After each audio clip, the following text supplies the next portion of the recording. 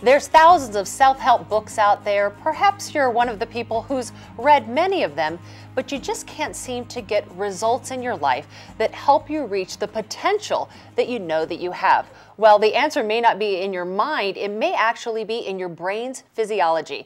And my guest today is Dr. Michael Cotton, and he's going to teach us more about higher brain living. Michael, thanks for being here. Oh, thank you. My pleasure. So what exactly is higher brain living? Well, higher brain living is a system that helps energize the dormant, untapped potential of the highest part of the human brain. We all have a kind of battle going on in us between the lower primitive brain, which is a very, very, very old part of our evolution. It's a part of our brain that evolved when the environment was predator-rich, and its job is to keep us from being eaten by a tiger.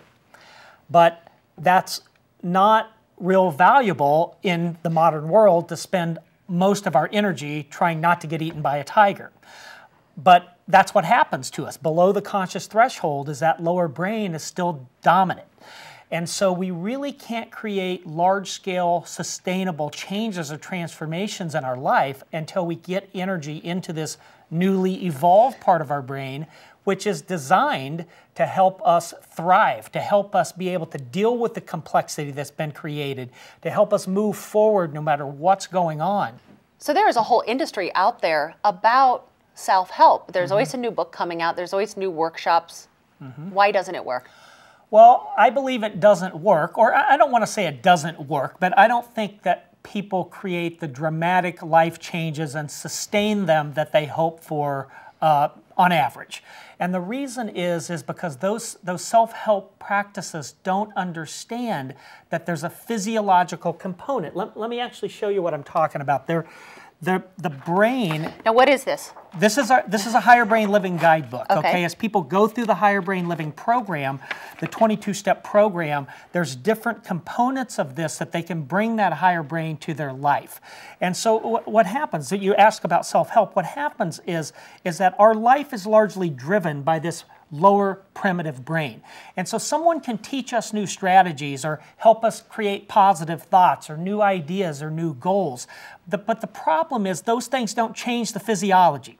And so until the physiology is changed, until we shift from this lower brain into this higher brain, we can't really anchor, we can't embody those new thoughts and those new ideas and those new strategies. So we want to create the energy into the higher part of the brain and bring that empowered state into our life, into those goals, into those visions, into those dreams, and create that compelling future. Okay, so what I understand is here, you're calling this the old brain. Yes. And what lives in the old brain? Well, the old brain, we actually call it the old reptilian and old mammalian brain because reptiles and all mammals share these same lower brain structures. So do we. And they're protective mechanisms, protective parts of the brain.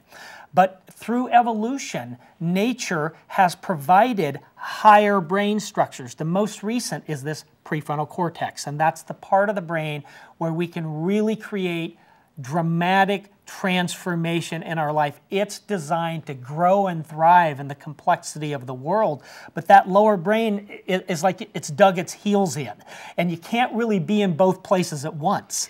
And so the idea is you have to shift the energy into the part of the brain that helps you change your life. And that's been a missing link. So it's interesting. I mean, how do you really get from here to here, right? Well, we have a system for that. The higher brain living system. Trained facilitators apply this. Clients come in for a 22-step program. And so they lay on a table, we cue pathways in their body that are energetic pathways that bring energy to the higher brain. And as this energy builds in the higher brain, their body learns how to self-energize that higher brain. And each session shifts that center of gravity into this higher brain throughout this 22-step program. And while that is happening, they're able to take this guidebook and learn new strategies to apply that to their life. So what's possible? I mean, when you start to get to this blue part of the brain, this higher brain, Where do we see that coming into play inside our everyday lives? Oh, nothing short of a whole new life. The ability to bring that to our relationships, to our finances, to our jobs, to our physical body. This is the part of the brain, and this is a hard scientific fact, Kristen. This is the part of the brain where we feel meaning, where we feel purpose. See, the lower brain doesn't live a life of purpose and meaning. It's the higher brain that's required to be able to feel like you're making a difference in the world, that you can really give your gifts, whatever those are, that you're free of those lower biological restraints. So it's really like flipping a switch. It's like flipping a switch. To get That's into right. that zone Yep. where there's more potential. Yep, and we flip that switch over and over and over until that center of gravity changes and give you access out there in your life to flip that switch. Now, before the show, you showed me another part inside this book about all the different areas in your life that can be impacted by living from your higher brain. Do you mind if we go over that now? No. I think I marked the spot for Okay, us. great. All right. Yep.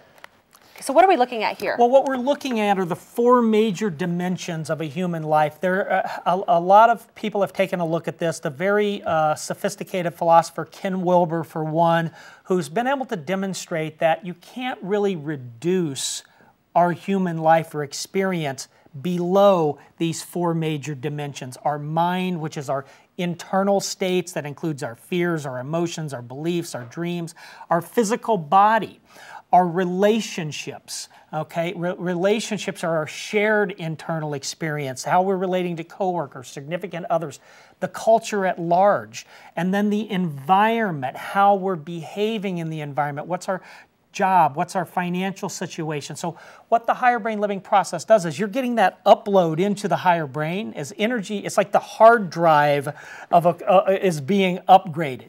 So we want to take our life, and this is a new operating system that we can install, that you can literally take that higher brain energy, get in that empowered state, create clarity, and then inventory these areas of your life. How do I want this to change? And then create the strategy to use that higher brain to make change in all of those areas. And here's the amazing part. When that happens, it frees up your life energy so that what we call the authentic self, that who you are on the deepest level, can really start to emerge, and we can live from that perspective. Sounds so inspiring. Yeah. Thank you so much, Dr. Michael Cotton, for being here, creator of Higher Brain Living. And we look forward to seeing more of your work in the near future. Thank you so much for inviting me. It was fun.